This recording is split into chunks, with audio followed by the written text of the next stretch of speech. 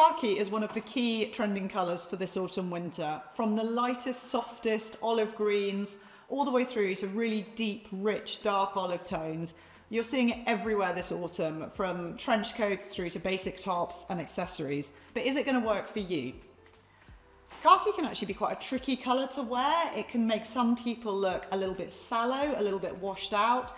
But if it works for you, it is the dream. If you've got a warm toned, peaches and cream type complexion, maybe red in your hair, it is absolutely perfect. If your wardrobe has got brown tones, olive tones, you love kind of that cream and camel type vibe, it's going to sit really comfortably in your wardrobe and just blend in effortlessly for you.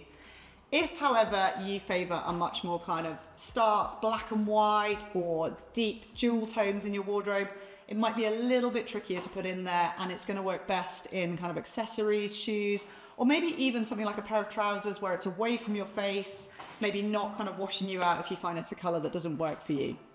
If you have got no idea if khaki belongs to you, whether it's going to suit you or sit comfortably in your wardrobe, you can use our colour profile tool to find your palette and discover whether khaki is going to sit in there. And if you want to know about this season's other trending colour, I've also linked the video from last week down below as well.